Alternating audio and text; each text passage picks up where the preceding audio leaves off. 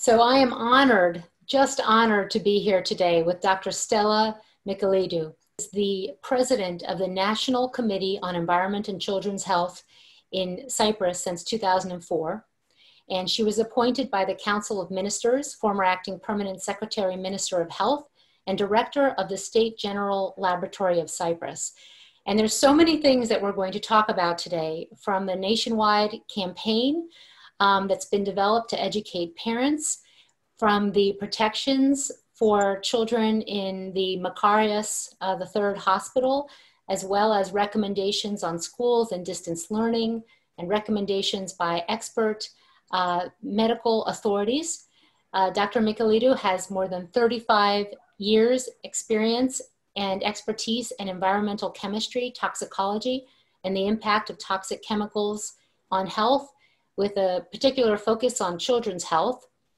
She previously served on the European Food Safety Authority Pesticides Residue Panel, the Scientific Committee on Health and Environmental Risks, the WHO Euro Environment and Health Committee, and she's been an expert for the UN Environment Program, the Technical Assistance and Information Exchange Instrument of the European Commission, and the United Nations Institute for Training and Research, among many other international bodies. She's also a member of the Advisory Council on Environmental Health of the International Pediatric Association, and that's been since June 2014. As a coordinator of the Cyprus Children Environment Health Action Plan, she was coordinator of the UN Development Program and a European Union research projects. She's the author of many scientific papers and documents, co-author of the Nicosia Declaration on Environmental Fields Radio Frequencies of 2017, signed by the Chambers of the Doctors of Cyprus and the Austria-Vienna medical doctors, and prepared for the Cyprus, she's the principal author of the document prepared for the Cyprus Ministers of Health and Environment and the Cypriot Parliament on what to do about the possible impacts of radiation from Wi-Fi, mobile phones on fetuses and children. And she also was elected in 2007 the Cyprus Woman of the Year for the Environment. So thank you for joining us, Dr. Michaelidou. Thank you very much. And it's a real privilege for me to be with you to this webinar and to be hosted by the Environmental Health Trust, which is a pioneer in the field. And we also appreciate very much our very close cooperation, because we have a common target. I mean, which is what is the best way to provide the citizens, and in particular children's, the best and safer environment, an environment which is not affected that much by toxic substances or toxic radiation. And thank you very much, and really I will be glad to share our experience, and I'm looking forward to continue this extremely good cooperation that we have with the Environment Health Trust, and especially Dr. Davis and you, Theodora. Really, our relation is very strong and is very fruitful. Thank you very much for this. Thank you. Well, I think what would be so important is to hear about the Cyprus National Committee on Environment and Children's Health, which is, I wish we had that in the United States doing what you're doing, but tell me about the mandate and some of the activities that you've been involved in. With my pleasure. This committee has been established since 2004, and is a multidisciplinary independent committee. We are served on a volunteer basis. It comprises by doctors, chemists, teachers, and many. It's a multidisciplinary one. The prime aim of this committee, the overall aim of this committee, is to ensure prompt response to emerging threats and not fully established but well documented risks via the application of the precautionary principle. This is the overall aim, because we focus to provide our children a safe environment. And more specific goals are to provide scientific support at policy level, Ministry of Health, Ministry of Education, the Parliament. So we have an advisory role there, and to raise awareness to the society in total, including parents, teachers, and doctors, and to educate people, and to educate doctors as well, to educate the population, to implement in various areas. It's not only the radiation, it's also the passive smoking, toxic chemicals, everything that is coming into the environment where the child is activating. So this is our prime goal, and I think it's very essential to have such a committee in every country. The aim on 2004, which has been established under the Budapest Declaration signed by the European Union and WHO, is to establish these committees in every country. And why this is necessary? Because we know that risk assessment and risk management, many times because of ignorances, because of scientific gaps in the knowledge, uncertainties, which are always involved in the risk assessment of chemicals and toxic factors. There are always gaps, and this makes the risk management to be delayed. And you have the example of passive smoking, for instance. It took 100 years to establish legislation to control the risk from passive smoking. And this is repeated. It's repeated continuously. The same we have now with the wireless radiation. It's the same, exactly the same situation. And we believe that in such cases where we don't have the absolute proof of the risk, we are obliged to implement precautionary principle, to implement a LARA principle in order to protect the people, to be proactive, not let them become an experimental animals at the end. This is our overall aim here. And of course, during the last years, we started we had many activities: passive smoking, the painting, the safe painting of the people, face painting, which involves a lot of risk for the child because of the colors and what they do contain. We make a research on this and we prove this, and we make a campaign some years ago. Of course, the last years, since 2017, 2016, we put a lot of emphasis on the wireless radiation because the problem is growing, the exposure is growing, and starts from the fetus up to adolescence, in the whole life of the child. Is exponentially develop this exposure through many sources. Second, the limits that we have and implemented also in the US, but also in European Union in most countries, it has been proved that are not adequate safety limits, are technical limits, not safety limits.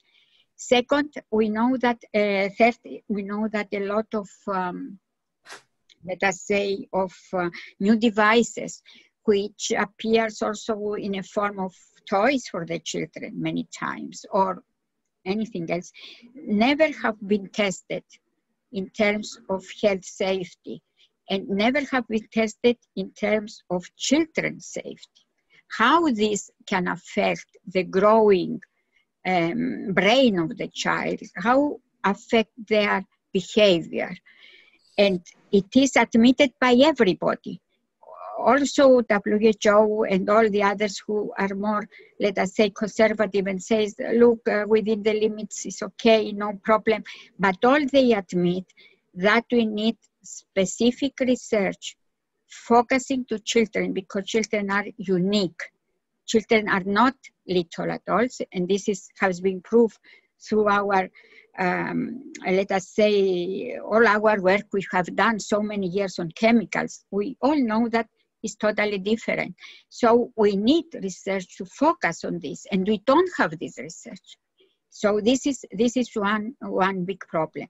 The second problem is that we have a lot of advertisement, a lot of addiction which has been growing, not only at the level of the adults, but also at the level of children. And addiction to these electronics has been recognized by WHO in 2018, specifically mentioned that this is a psychiatric problem, having all similarities with the addictions to drugs. So the problems are great. We know, and this brings me to the rationale and the content of the Nicosia Declaration on 2017, which covers all the spectrum of this radiation, and why we are so anxious to have this declaration, because of the reasons I mentioned before, and because the risks and the impacts on health, especially on children's health, from the very limited child-focusing research, is very, very serious. And while we admit that some of those risks has not been fully proved, we have to admit this. We have still open questions. Again, we have to admit this, but the documentation that we have so far is so strong that does not allow space of ignorance, does not allow space of waiting anymore. Mm-hmm. And knowing that the limits are not adequately protecting the children, and knowing that the devices have not been controlled. And on the other hand, we know, and we have a lot of examples, we know that good practices to minimize exposure do exist, but the people has to get aware of this, understand the risk, understand what could be the impact on the children, and practical tools how to reduce this risk. So in 2017, we signed this declaration in cooperation with the Medical Association of Cyprus and the Medical Association of Austria, Vienna, with whom we continue to work very closely. Now, the last years, we worked very closely with the doctors, with our doctors, especially the Pediatric Association and the Cypriot Association, the organization of all doctors in Cyprus, mm-hmm. because we do believe that this cooperation is extremely important. First of all, we know that many doctors are not well aware of what this radiation means to health, because simply this is not included in their curriculum. It's time that we have to push this to be part of the curriculum of the doctors, because it's one dynamically evolved potential environmental risk for the health. So one reason is this. Secondly, the doctors, once they are getting the information, they are believed to this mandate that they have to transfer this knowledge at the level of parents, are the most effective in persuading the parents, because the parents believe their doctors, trust their doctors. So we think that this is the best way to transmit those messages to the parents. So the doctors is one pillar.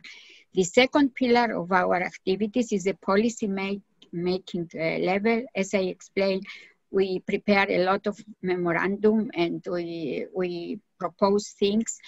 For instance, we are proposing to the Ministry of Health and the Ministry of Education that wireless technology should not be used at schools, and that the exposure of the children has to be evaluated based on biologically relevant criteria, like the one EuroPM 2016, for instance, because these biologically relevant criteria are the most relevant to the children. So this is our proposal, and because to change the legislation, taking in mind, considering that this legislation is a European Union legislation, more or less, is very difficult. So we said, okay, but when we come to the point that we have to evaluate whether the exposure in a school for a child is good or not, is high or is safe, we have to use the biological criteria. This is what we propose also under the declaration. This is one point. The second point is that we propose also to the Parliament and to the ministries that we should, it's time now, because the technology is evolving very fast, and we know whether or not 5G is deployed full or partially, depends on the country and how fast it's going. One thing is sure, that the exposure of the population is going to be increased. And this is very clearly stated in a report on the Parliament in 2019. We know that the application of all this radiation will create a lot of exposure, which will be further increased by the use of Internet of Things. So taking this into consideration, we firmly believe that we are at the corner point where we have to reduce exposure. We have to take compensated measures to reduce exposure. And this is something to our, we believe that it can be done to a certain extent. And so we have proposed specific measures to the Parliament in our recent intervention in 2019, when the issue of deployment of 5G was discussed. And they said, for us, it's a red line for us, I mean the committee and the Medical Doctor Association. A red line will be reduction of the exposure. So we propose that we should have protective zones around the schools, the play yards, and the hospitals. And we propose that the communication, also we propose that it should be a countrywide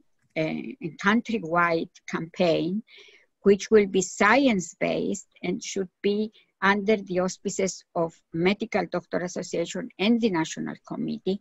So we are going to give the science-based information to the parents, to the population, what it does mean, any application that are going to use in so-called smart houses, that this would create, each application will create additional exposure for the children. And to the people has to, we propose a new culture where they realize that, look, we have the technology. We cannot deny technology. The technology is advancing anyway. But we have to make the best use of this technology, to choose carefully what is essential and what is not to introduce in my house. For instance, to control my refrigerator or my washing machine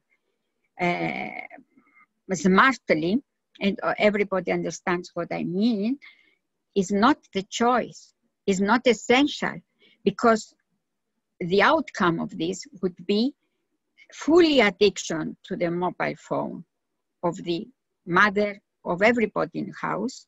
Everybody will be addicted on this, but the most important that there would be a more radiation in the home. And we proposed also in the declaration that the use of technology should be age-related. We propose rational use of technology. We are not denying the technology, but this has to be done according to the age, take specific measures. Wireless should be prohibited in schools.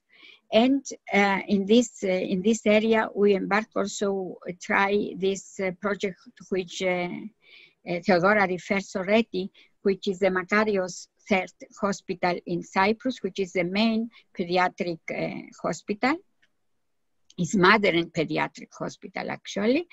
So we consider, we start a pilot project by deactivated the Wi-Fi in the intensive care units and in neonates units, and parallel with awareness raising both for the staff, the nurses and the others which are working in this area, as well as the parents, that mobile phones should not be used in these chambers of the child, that they have to connect to the internet with wire, and this hospital has a wired network. This was easy to achieve. And to explain that they can do, we provide a lot of material created. We use also some material from Environment Health Trust, and we are acknowledge this support.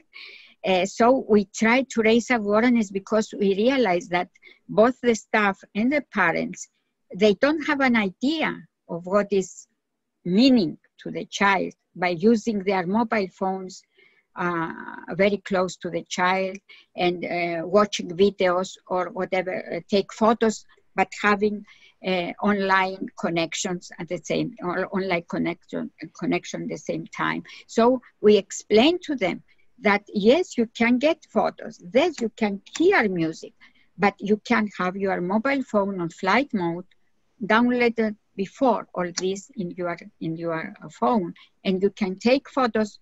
It's not necessary to have active mobile phone.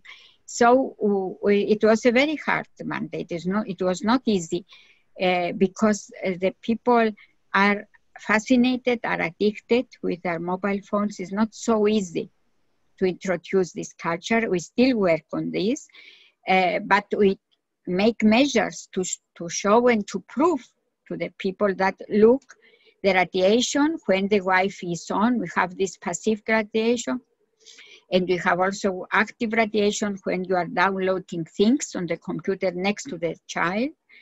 And when we deactivate all this and we have wire internet, then the levels of exposure of the children are following below the so-called biological criteria, which can be considered as safe. I mean, unavoidable exposure, but a level which can be not so damaging as the level we had with wireless internet or mobile data.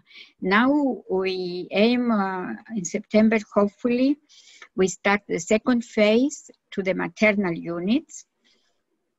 And we are going also to create new material for the pregnant women.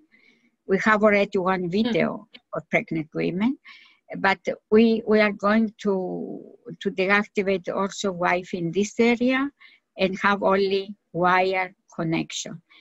And of course, we made a proposal that no new antennas should be installed around this hospital.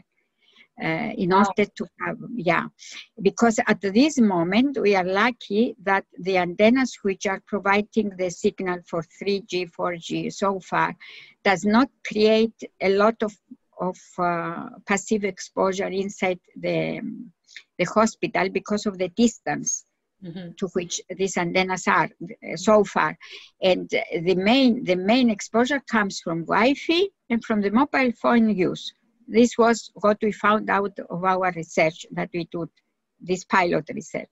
So now the recommendation is that we should keep the status quo for the Makarios Hospital, and also to be the same, let us say, situations should be applied to other hospitals, especially pediatric units and maternal units. This is what we did the last year. And we make also a campaign. We had the posters which were put on the buses and circulating all over Cyprus with a big message: please protect me, please don't irradiate me, with an umbrella, which I think Theodora can show a picture of this to see if possible. Yes, I can put a picture up. Mm-hmm. Let me get it.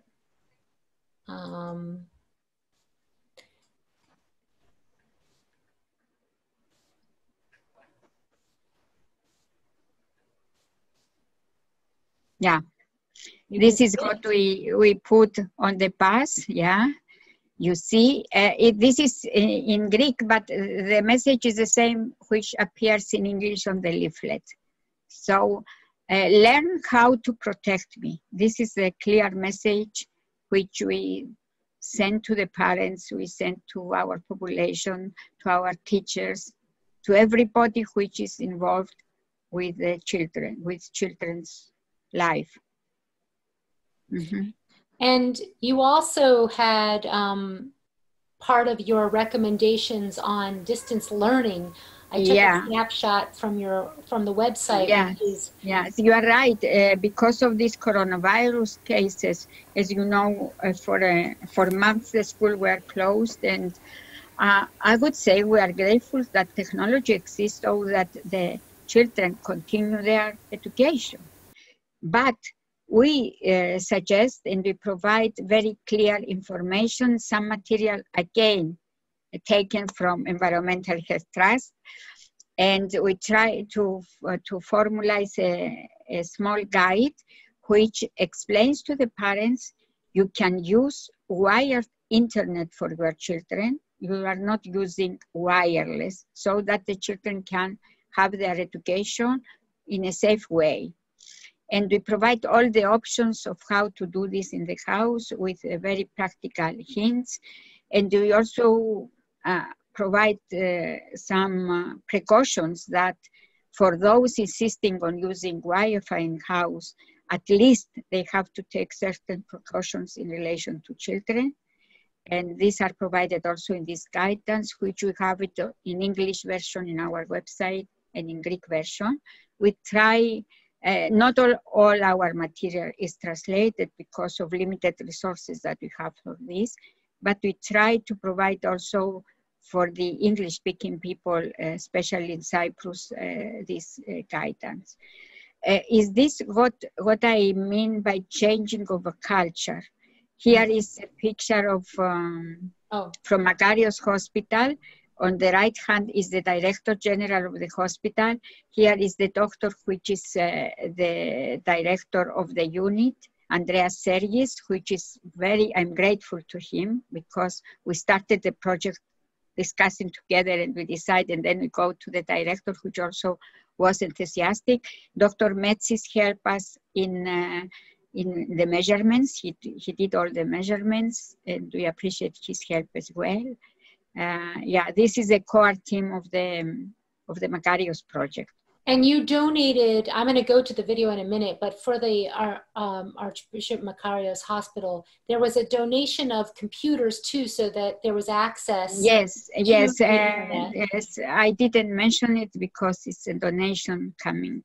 Oh. But since you asked me, yes, I make a donation myself to facilitate the whole situation. The donation was on the memory of my husband, Polis.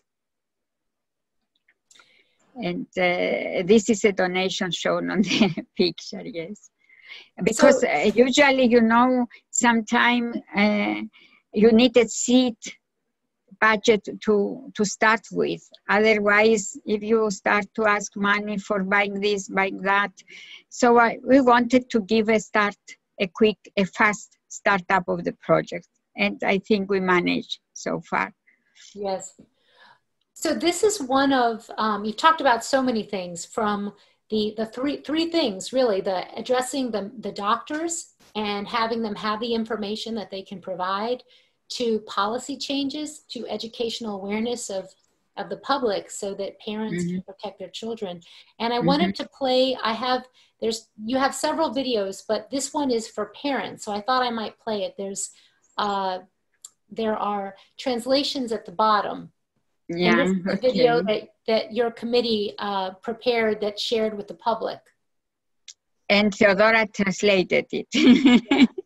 Thank you very much.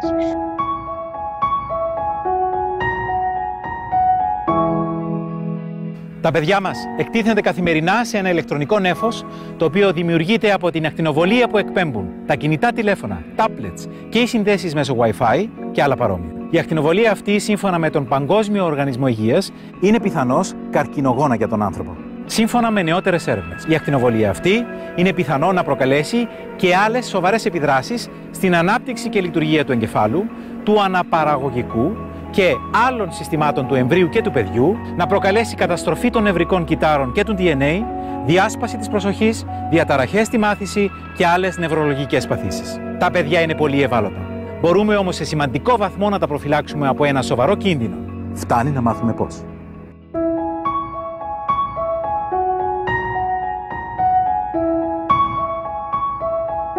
Αφού μας αγαπάτε, γιατί μας ακτινοβολείτε με τα Wi-Fi και τα κινητά σας τηλέφωνα? Έχουμε δικαίωμα στην υγεία και πρώτοι εσείς μπορείτε και πρέπει να μας προφυλάξετε.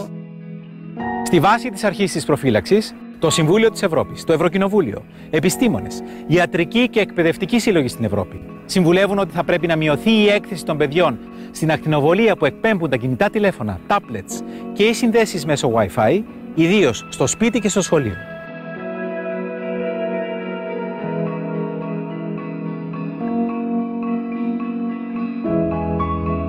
Η έκθεση των παιδιών σε ηλεκτρονικό νέφος εγκυμονεί κινδύνους. Η χρήση των κινητών και συσκευών Wi-Fi από παιδιά μικρότερα των 14 ετών πρέπει να αποφεύγεται.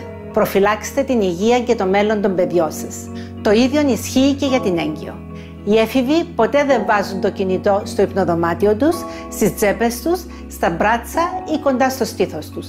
Πάντα χρησιμοποιούν hands-free και κρατούν το κινητό μακριά από το σώμα τους. Αξιοποιώ την τεχνολογία σωστά. Γνωρίζω τους κινδύνους και δεν εξαρτώμαι από αυτή. Χρησιμοποιώ ενσύρματη σύνδεση για τον υπολογιστή του σπιτιού μου και ενεργοποιώ το Wi-Fi και τα δεδομένα κινητής τηλεφωνίας μόνο όταν χρειάζεται και ποτέ όταν τα παιδιά μου είναι κοντά. Δεν χρησιμοποιώ κινητό τηλέφωνο στο αυτοκίνητο όταν τα παιδιά μου βρίσκονται σε αυτό. Η έκθεση στην ακτινοβολία είναι πολύ μεγαλύτερη. Προστατεύω πάντα τα παιδιά μου. Η Γαλλία ήδη με νόμο απαγόρευσε τη χρήση Wi-Fi σε παιδικούς σταθμούς και σε χώρους όπου φιλοξενούνται παιδιά κάτω των 3 χρόνων. Επιτρέπει ελάχιστη χρήση στα σχολεία κάτω από αυστηρούς περιορισμούς.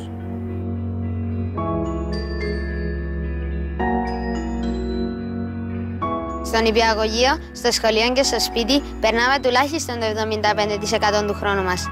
Απαιτούμε ασφάλεια χωρίς ακτινοβολίες από Wi-Fi, κινητά και άλλες ασύρματες συνδέσεις. Η υγεία είναι δικαίωμα. Μην μας το στερείτε.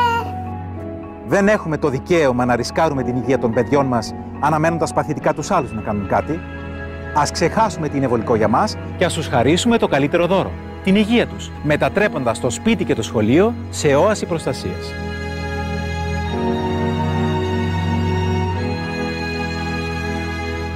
Το σπίτι μου είναι όαση αγάπης και ασφάλειας. Σβήνω τα Wi-Fi και άλλες ασύρματες συνδέσεις όταν δεν χρησιμοποιούνται και κυρίως όταν τα παιδιά είναι στο σπίτι και τα κλείνω πάντοτε το βράδυ. Αξιοποιώ το κουμπάκι on-off. Είναι τόσο απλό να μειώσω το χρόνο αχρίαστης έκθεσης. Επενδύω στην υγεία των παιδιών μου μακροχρόνια. Η ζωή και το μέλλον τους είναι στα δικά μας χέρια. Δώστε στα παιδιά ένα μοναδικό δώρο ζωής, την υγεία τους.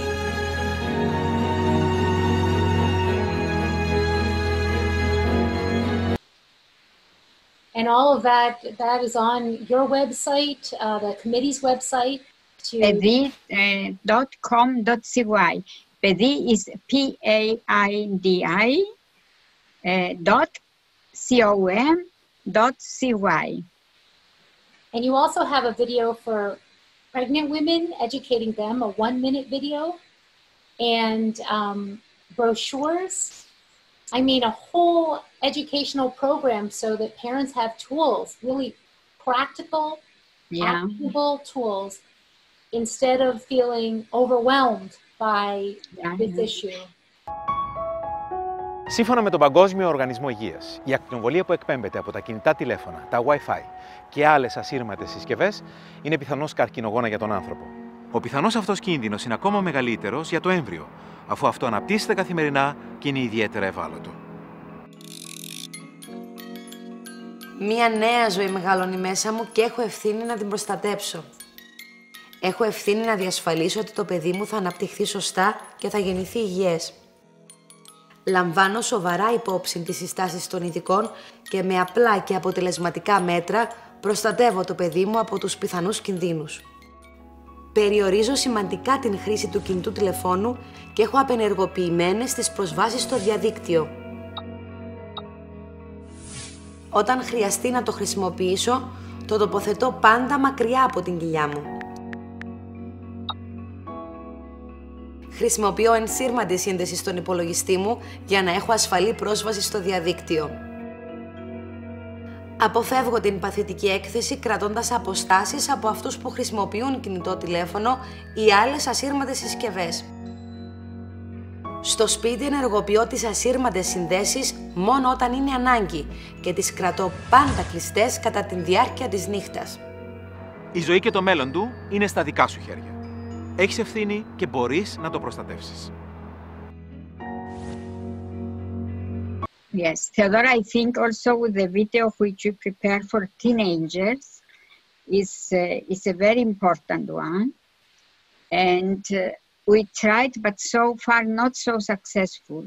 We didn't success our goal to bring this video to school for teenagers because it shows how a teenager can use the technology in a safe way.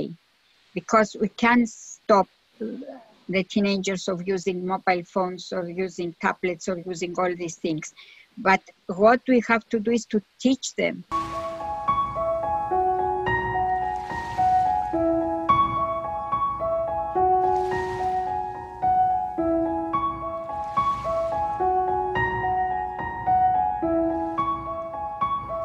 Σύμφωνα με τον Παγκόσμιο Οργανισμό Υγείας, η ακτινοβολία που εκπέμπεται από τα κινητά τηλέφωνα, τα Wi-Fi και άλλες ασύρματες συσκευές είναι πιθανώς καρκινογόνα για τον άνθρωπο.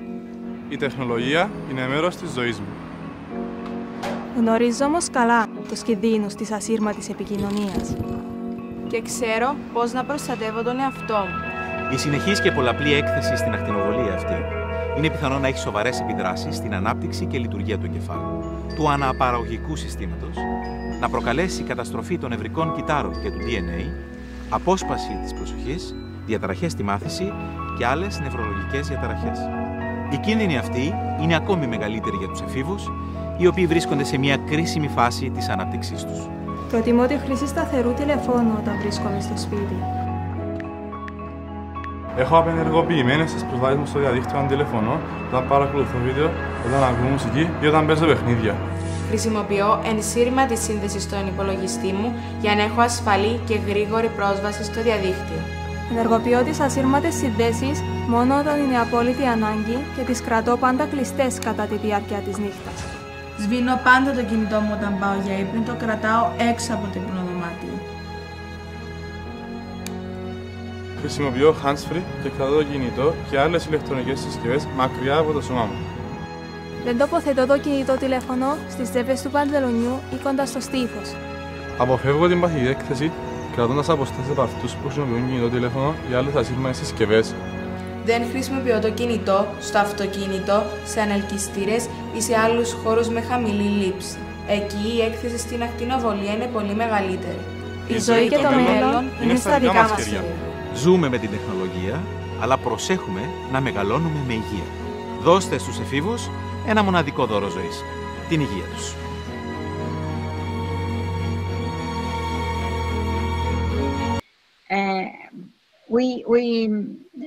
We will try again to promote this to school because really we consider this group needs to be educated because most of them are already very addicted, very fascinated at least, but they are addicted to this technology. They have to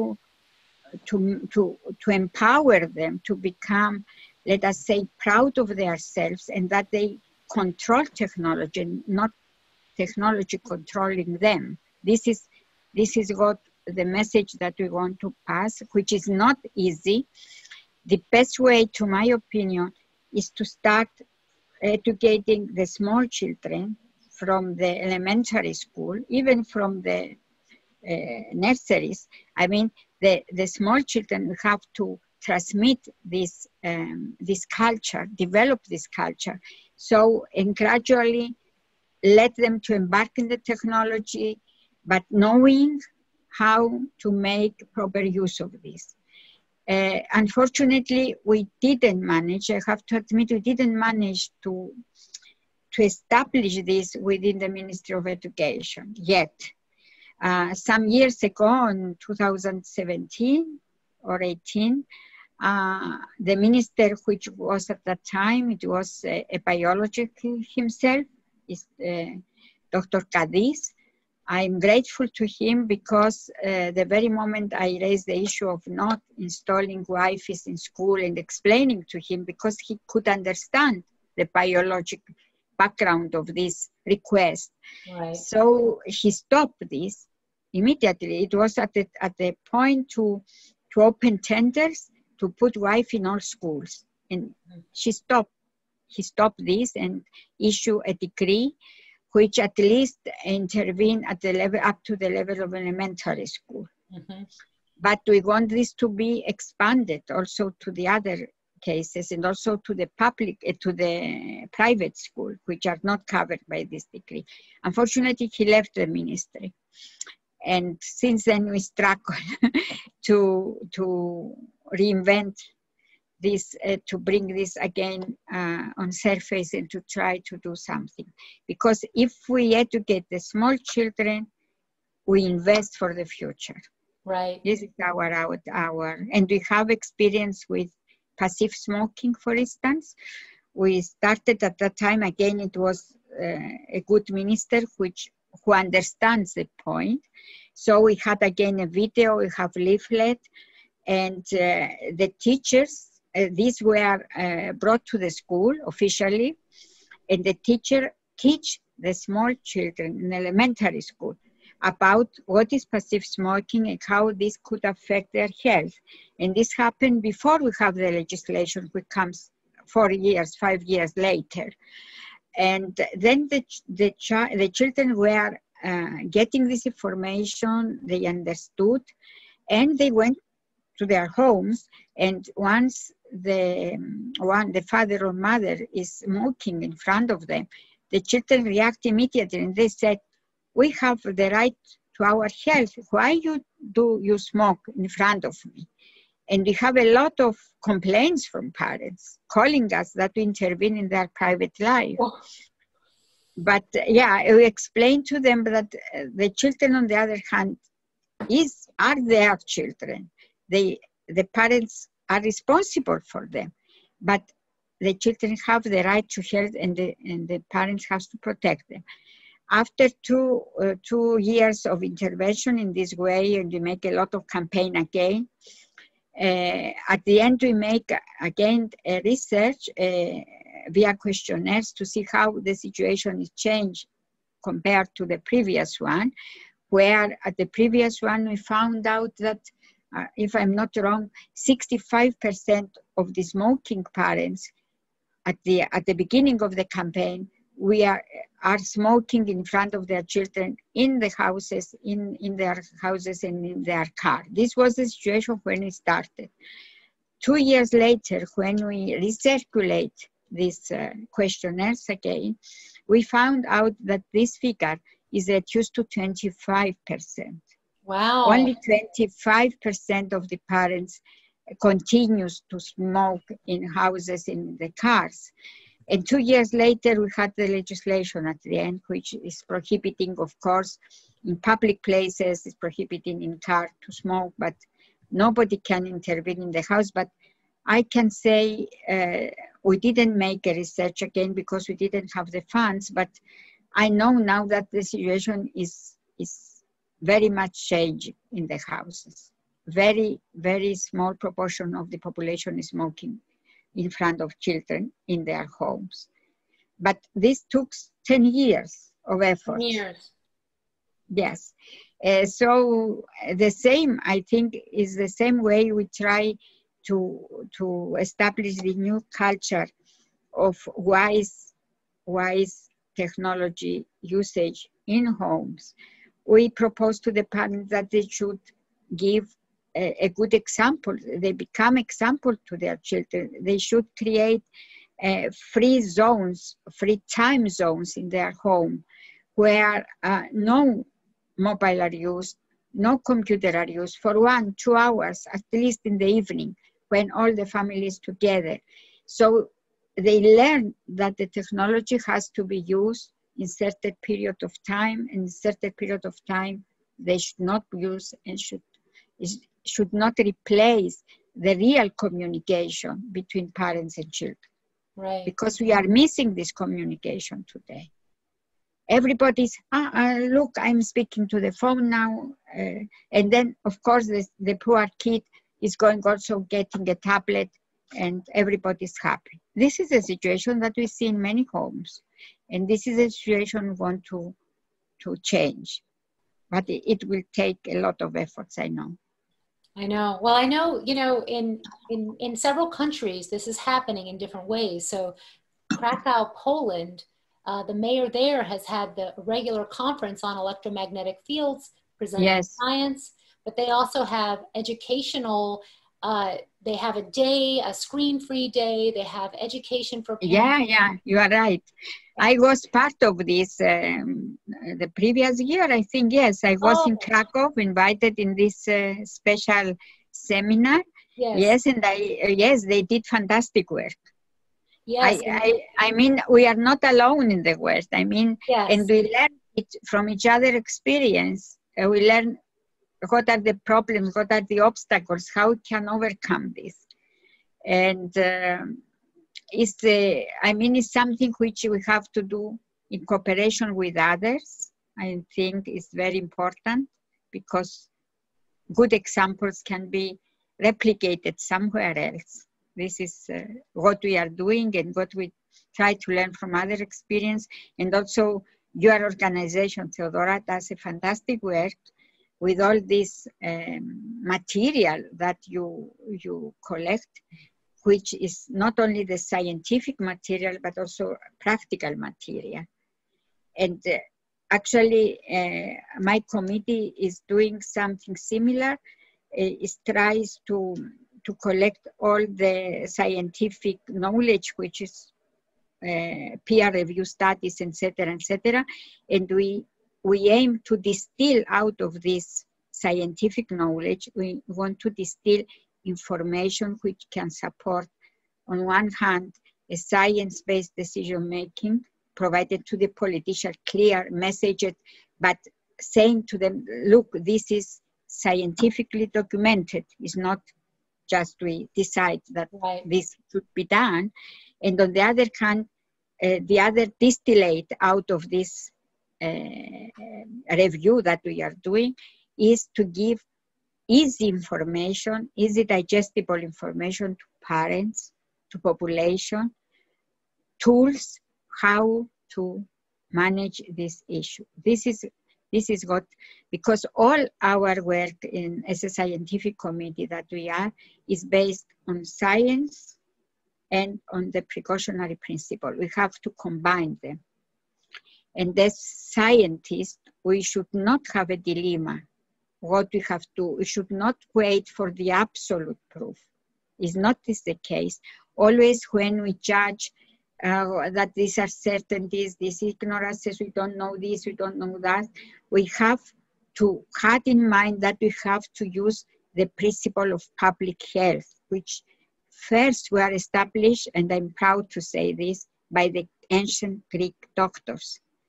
The public health principles we should always have in mind, and we should balance between science and the principles. We have to use them together to get the best for our population, to be proactive and prophylactic, as we said in Greece, for our population. Because if we want the absolute truth, the absolute documentation, this will never happen, and this very often happens in science to have different opinion.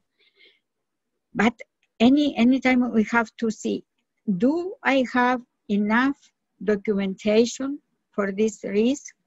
Then, until I wait for the full proof, I have to apply to do what I can do to minimize the exposure. Exposure is a key issue. We have to minimize the exposure to the risk. Because there's enough science that has it's found enough science that is well documented. When it is well documented, it's unethical for us as scientists to say, look, it's not been fully established. We are not absolutely sure. The one says that, the other says, no. We have to judge this and to see if we have enough science to a certain extent, 70%, 90%, then we have to act now, not after 100 years, as we did for the passive smoking. And for lead and asbestos. And for asbestos and for mercury. And for mercury, we have still the economic interests are very, very strong. It looks very, very strange that within the community, within the European Union, we prohibited mercury from the thermometers, we prohibited mercury from devices, okay? But we allow mercury to be used in the so-called CFL lamps, the fluorescent lamps, yeah? And I was at that time, we evaluated the risk of these lamps once they're broken, of course. When they are not broken, it's not a problem. But we had a lot of examples, those lamps those lamps were broken in gymnastic center of schools or in the house because something, a toys or a ball goes to this lamp and breaks. And when I was member of the share committee of the European Union at that time, and we evaluated this for 2 years. And we found out that once we have a broken lamp in a room, then the levels of mercury are very dangerous for the children, are very dangerous, especially for the pregnant women. And I hoped at that time that it will be a reaction on this, that it would be a notice on the box of the lamp that be careful. If this happens, then if it's broken, take this precaution or go to this website and see how to deal with this, because there is a special protocol how to deal with this. As a committee, we create a leaflet at the time. And this leaflet is also available on our website, but it's in Greek, where we explain how the people have to choose which economic lamps to put where, that those lamps CFL should not be put in a child's room or in a small table where it can be easily broken. And we provide also information what the parent should do once this lamp is broken, how it should be cleaned. But there is no reaction till now. There is nothing on the lamp mentioning that those lamps contain mercury. Be aware of this. Same with phones and wireless speakers and all these wireless devices. I held my baby in a carrier and I would take the cell phone and put it in the pocket right on the back of the baby of my daughters because it was a pocket. I didn't know that it shouldn't be sitting there. And sometimes I'd have earphones on to the cell phone with the phone radiating directly against their bodies because nobody knows. Nobody told me. This is what I urge in every lecture of mine. I always refer to a woman, to a mother which are breastfeeding their child. They have their child in the arms and they keep watching wireless tablet or mobile phone very close to the child. And I said, this is something which should not happen. Right. If they offer the best gift to the child by offer their milk to them. But on the other hand, they irradiate in an age which is so sensitive. The brain of the child is so sensitive.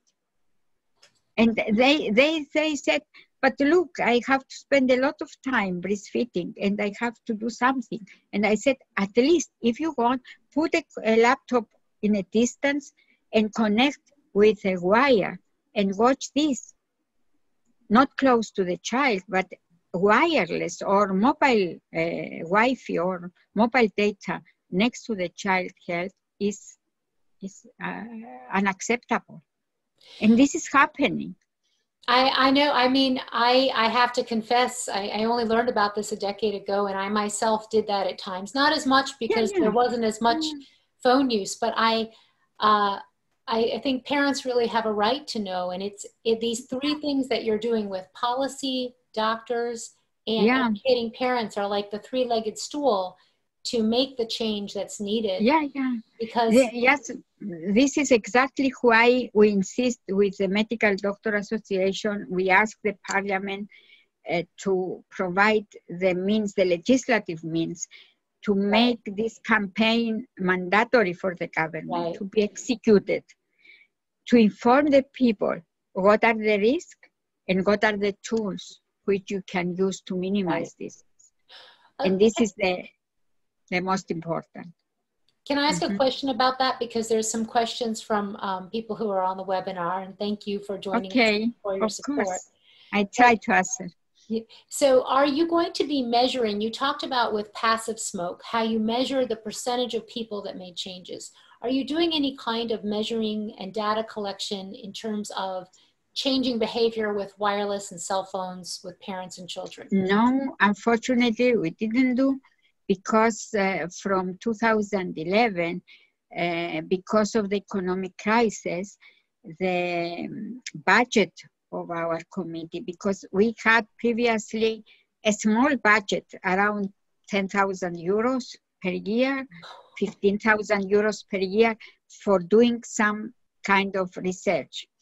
But this was cut off. Our budget dropped from 70,000 euros per year, which was initially, including one scientific assistant that we have, is the only person which is paid, is dropped down to 20,000 euros per year. So we didn't have the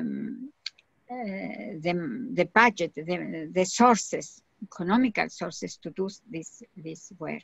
We would like to do this because it is very, very important to show if your policy and your, let us say, your tools you are using to transfer this message are effective or not. The only thing I can say is this, that through the years, we realized that a number of doctors have become very aware of this, and they are sensitive and they are advising their clients. We have a number of parents, a lot of parents, who come to us asking about material, asking questions, how I can do this, how I can do that, or mentioning us problems which happens around them. But we don't have measured them. We don't really, I don't know how effective is this, but at least we continue to work. We try to change a little bit what we are doing every year, the way you are doing, but that's it. So this is a situation that's happening all over the world. I mean, what you're doing, protecting children from toxic chemicals and exposures, is one of the most important things that needs to be done, and yet has the most minimal funding, if any, right? If any funding at all. And I know that many people are volunteering hours and hours into the work. Yes. That's being done. I would like to thank all my colleagues in the committee, because they offer whatever is possible from their very limited free time. All are working except me, which I'm I'm not working anymore. I am pensioner, so I have more time. But all of them are working from their heart to offer the best possible to this mandate of the committee, because we do believe, for me, it's a life target to protect the children, to do whatever is possible to protect the children, because children is our future. And now I am very lucky that I am a grandmother with 4 fantastic grandchildren. So in their eyes, I saw the eyes of all children. And I think it's something I have to offer back, because I had a good career, I have a chances to educate myself. I had a full life. I'm grateful for this. And now I'm very happy that I can offer back, and I will do this as far as my health allows me to do this. Thank you so much. And our time is about over, but I want to add a couple comments from people saying, Stella, you and your work are wonderful. Thank you very much for your goodwill, passion, persistence, and generosity. And a big thank you to everyone else who makes your website and the campaign materials available in English. And someone other wrote, you pulled the rank of ancient Greek doctors promoting the precautionary principle. That is insightful. Perhaps we in other countries need to think about this as role models and heroes to act, on this this action to benefit the community. And we need to look at how to expand this concept to make it even more attractive and actionable. And I have to say, I think that what you've done with your committee is really done that, because you've translated the information so it's understandable to people and help them figure out steps that they can do so that they really can take steps. And it's really a model for the entire world. So I thank you. Thank you all the people commenting to me. Is very important for me, and of course it's not only for me, for the whole committee of mine, but I'm grateful also to all colleagues all over the world, especially Dr. Davis, Theodora, and also Piero Lercher, Dr. Piero Lercher from the Austrian Medical Association, and the president of Medical Association, and in Cyprus and in Austria, for all the support and the trust to our committee. And I think we all together can share the experience, can share the enthusiasm to do something, to work, even if it is difficult, even if we have a lot of obstacles in our ways. But I think we can pass through at the end. Thank you so much. Thank you very much. Thank you very much indeed. I'm honored. Here is night, but it's noon in the States, I know. So yeah, good afternoon. Bye-bye. Okay, bye-bye.